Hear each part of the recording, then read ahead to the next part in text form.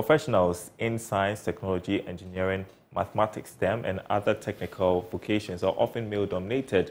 This trend tends to promote gender stereotypes, widen the gender wage gap, and limit workforce diversity.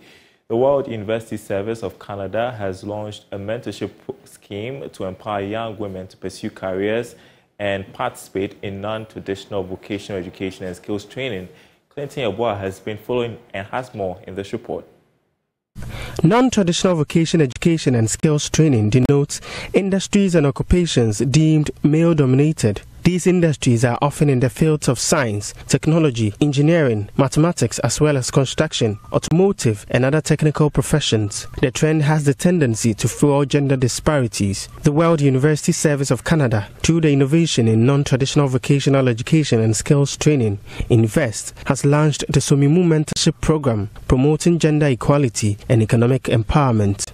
The Somimu Mentorship Programme seeks to match young women participating in male-dominated TVET sectors with technical professionals in these sectors. The mentorship program will accelerate personal and professional development of mentors and mentees.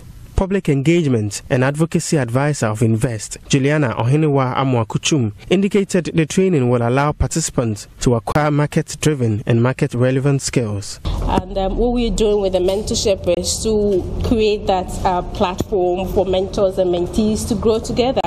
We've realized that as we sensitize, create awareness, and educate the public to consider women who are interested in male-dominated spaces, we don't want to leave them hanging just after the training. Women can actually do things, careers, trades that men are currently doing.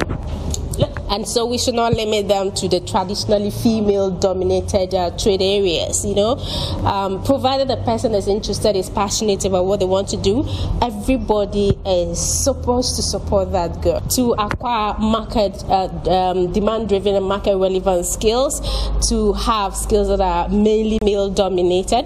We think that we further have to go the next level where we would match them with seasoned and accomplished mentors in the space already to be able to guide them, advise them, encourage them, motivate them, and help them kind of surmount their challenges where applicable.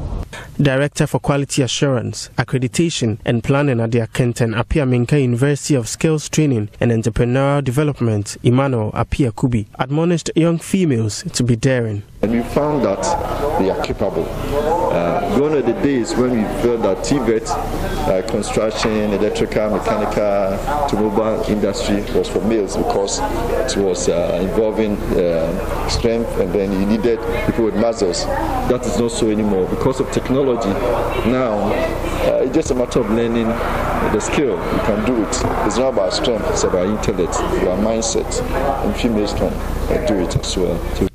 Gender enthusiast David Opoku Frempon of Ayite Ghana Limited added that, and as I'm talking now, we have more than 8 females who are in our place learning a trade which is mostly dominated by women.